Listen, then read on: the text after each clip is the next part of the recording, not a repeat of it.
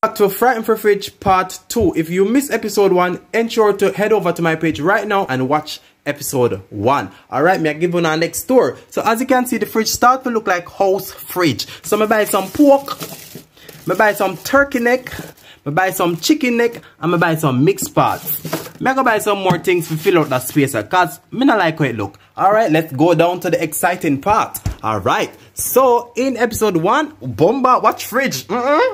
Watch egg. Alright, so I buy some egg, fill out the egg tray. You already know the sweet of them, and you already know the butter. I put it over here so because I never like how it look over there. So alright, so I buy some snacks, some green pack Excelsior crackers. So when the people them woman come over, I can give them this because I not cook out my axle and my fish fillet if you give nobody woman.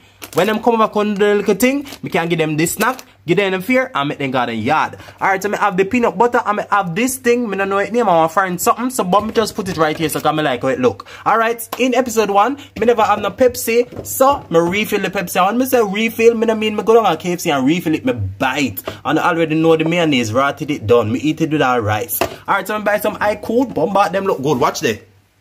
No sir. Alright, let's go over here. So I buy some bread. Bound loaf of bread.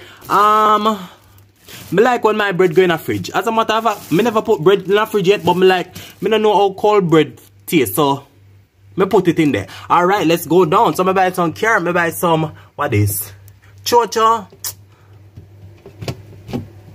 I buy that.